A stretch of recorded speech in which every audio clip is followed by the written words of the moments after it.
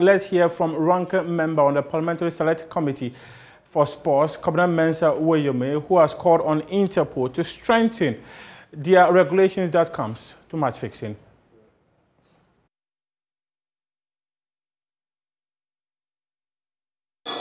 That there must be a review of Interpol's reports which gives some recommendations to dealing with match fixing. These recommendations, which include the following, are worth considering to help free our sports, particularly football, from the devil that is eating deep into the beautiful game we enjoy. 1. Face-to-face training to the key target people identified, players and match officials involved in international competitions. Training should be delivered at FIFA events and additional training opportunities explored with other external partners with direct access to these target groups, such as football youth academies.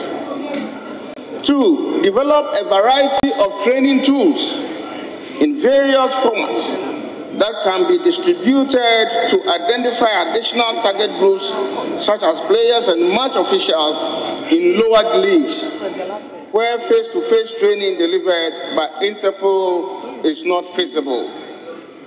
3. Develop and deliver train-the-trainer courses for members of football associations and law enforcement to build training and capacity at the national, regional levels and ensure delivery of effective anti-match fixing training to all key actors. 4.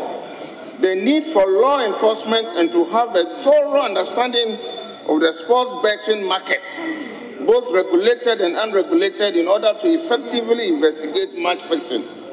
And 5. Develop and deliver face-to-face training, especially for investigators from law enforcement and football associations, that include training on specific investigative techniques, understanding illegal betting markets, and coordinating with international partners.